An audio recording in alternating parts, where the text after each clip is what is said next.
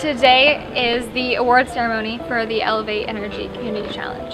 This community challenge was started for the sole purpose of teaching people how to be more energy efficient. So teaching you, or your parents, how to save money on your electricity bills, make your homes more comfortable, and collectively for us to reduce energy use.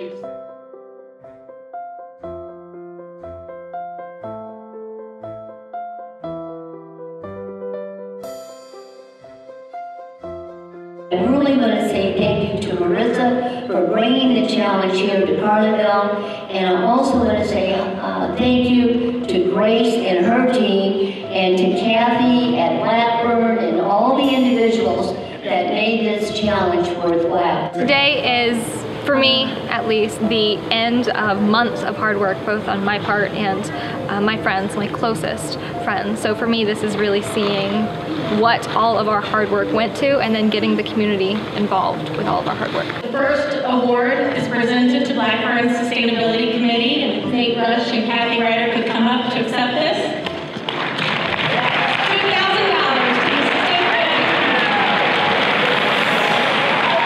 The next award on behalf of Elevate and ISA goes to the Teen Advocacy Network for $2,000.